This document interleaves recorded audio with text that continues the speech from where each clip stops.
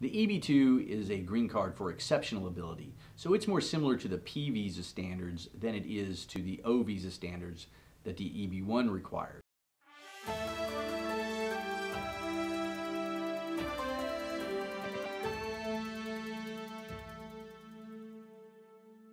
It's an interesting visa because it lists a number of different things that you can have exceptional ability in, and that includes entertainment, but it doesn't include athletics.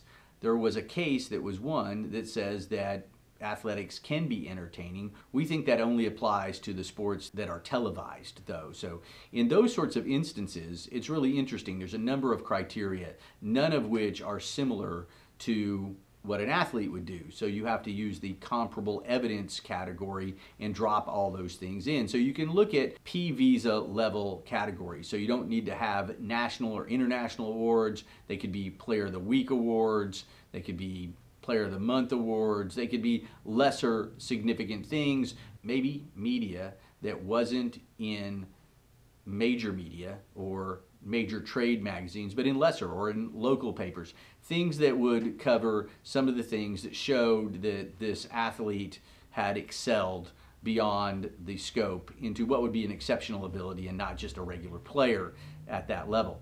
Agent-based petitions are also things that can be used in the O's and P's. These are really interesting because they allow, unlike other non-immigrant or temporary visas, the ability to have multiple what they call direct employers.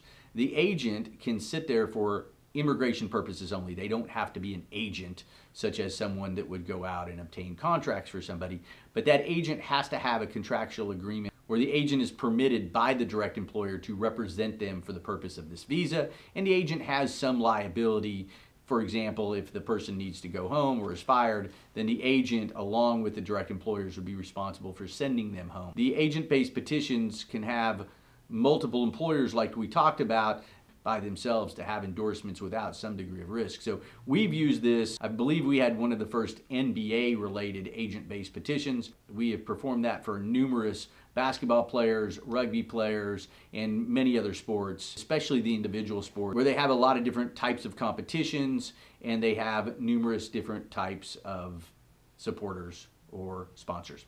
The national interest exemption is something that's going on during the pandemic. It may not be relevant that much longer, but there's a number of countries that are denying entry into the United States, and so you need to obtain a national interest exemption.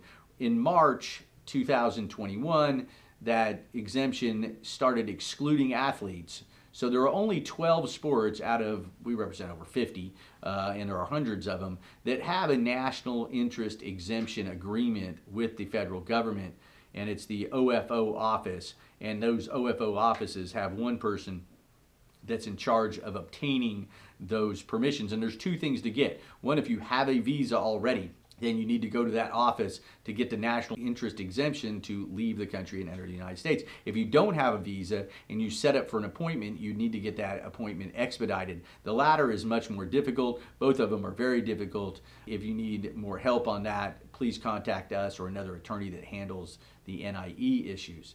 To start your visa process, initiate a chat with our ambassadors at onlinevisas.com who are standing by to help you.